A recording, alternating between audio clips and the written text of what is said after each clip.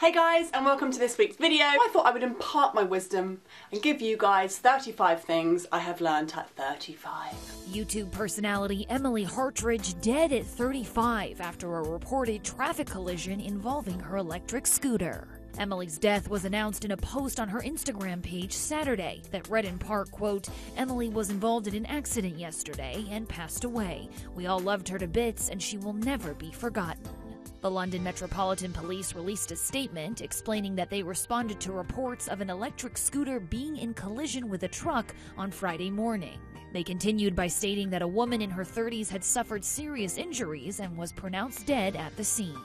They're asking for information or witnesses to the crash and added that no arrests have been made yet. The YouTube community has shared their condolences on social media, including Jackmate, who called Emily so polite and lovely. London Hughes shared this photo and wrote, "My friend is dead and now I feel completely sick." I'm still not entirely sure what I'm doing in life. Emily was known for her candid and hilarious videos that explore topics like travel, romance, and growing up. I feel I'm at a really nice stage in my life. And that's it really. I'm rambling because I never had to end videos. I'm just gonna go, so thank you very much and love you all. Goodbye.